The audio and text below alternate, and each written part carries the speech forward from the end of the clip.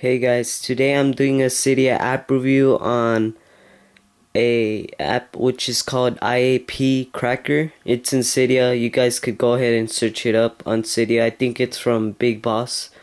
But if you guys don't know how to find it in Cydia, I'll go ahead and show you instructions after.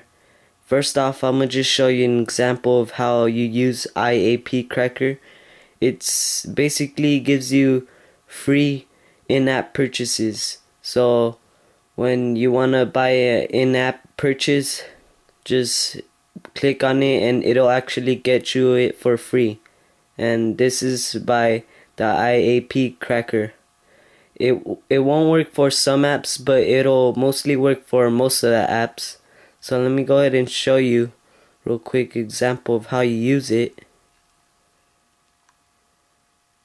Alright, so once you've got it installed in Cydia, you can go ahead and simply use it just by tapping on the mighty eagle.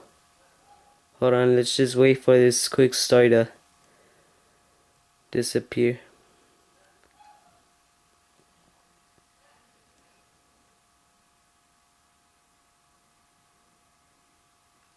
Alright, so what you want to just go ahead and do once you got iAP Cracker installed in Cydia, just go ahead and simply tap it, and there you go. It already thinks you bought it, and which you didn't, and you'll be able to use the in-app purchases in many apps. Again, it doesn't work for all apps, so keep that in mind. If it asks you to log into your Apple ID account, then that means you'll have to pay for it and they will charge you.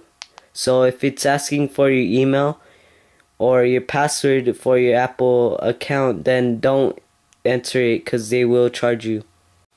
Alright, now I'm going to be showing you guys how you get iAP Cracker in Cydia, and it is also free, so that's a good thing. And again, it works for most of the apps. I know it works for Angry Birds, Temple Run, and things like that. Someone suggested me this app, and so I thought it would be worth showing you guys. Alright, let's just wait up for Cydia to load up here, and then you can, once it's loaded up, I think it's from Big Boss, so it's already integrated into Cydia, so you could go ahead and search it right there in the right bottom. Alright, so now I'm going to go ahead and search it.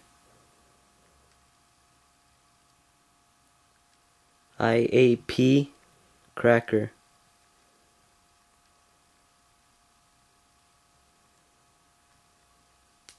Right there, like that. See, there you go. You have a numbers of list right there from different sources as well.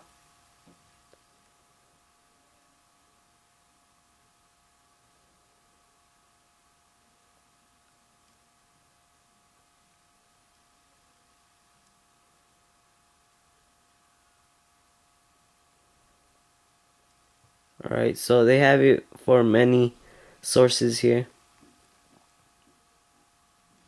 Alright, so these are top two right here from Insane.ai and iHacks repo.